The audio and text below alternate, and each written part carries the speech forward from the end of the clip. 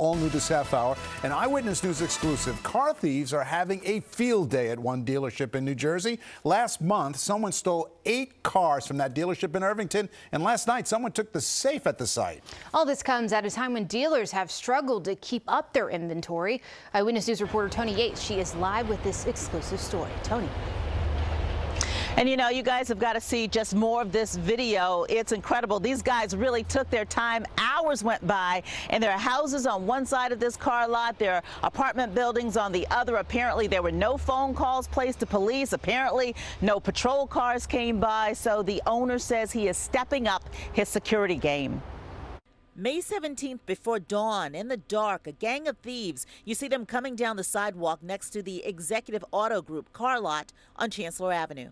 They break the lock, break into the office trailer, crack the case holding the keys to the entire car inventory. And this guy, the keys in his hands, he's clicking the fobs to match keys to cars. And the gang starts stealing them. Higher-end luxury cars, driving them off the lot, even crashing one on the way out. 8 cars stolen that night. It took them 5 hours to rob 8 cars. Nobody sees nothing. 5 hours to rob 8 cars. As a result, Irvington police parked one of its units outside the lot as a deterrent that failed to deter last night when the lot was hit again. Look at the guy on the gate, those sparks. He's cutting the lock. This was in the early morning again before dawn. They break into the office trailer, but after the first thefts, the owner takes all the keys home every day. They can't get the cars, so the gang stole other valuables in the office. And look at this.